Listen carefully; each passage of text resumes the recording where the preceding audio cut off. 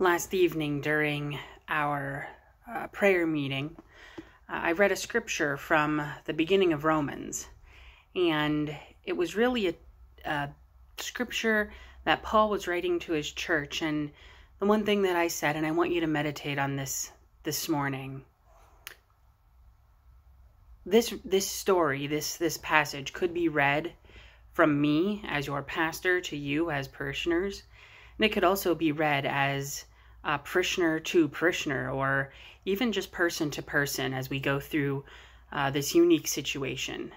So here's a reading for this morning from Romans chapter 1, verses 8 through 17. First, I thank my God through Jesus Christ for all of you, because your faith is proclaimed throughout the world. For God, whom I serve with my spirit by announcing the gospel of his Son, is my witness that without ceasing I remember you always in my prayers, asking that by God's will I may somehow at last succeed in coming to you. For I am longing to see you, so that I may share with you some spiritual gifts to strengthen you, or rather so that we may be mutually encouraged by each other's faith, both yours and mine.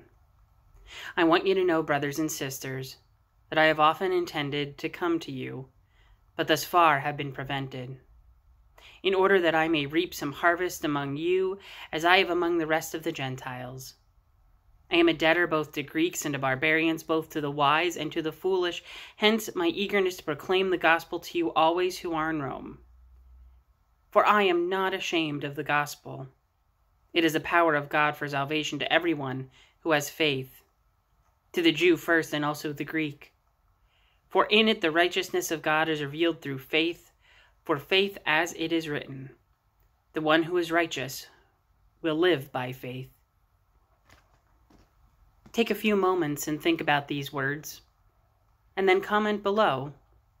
Maybe comment and see how you have been an uplifting spirit to someone else, or maybe how someone else has been an uplifting spirit to you. May this be our Thursday meditation.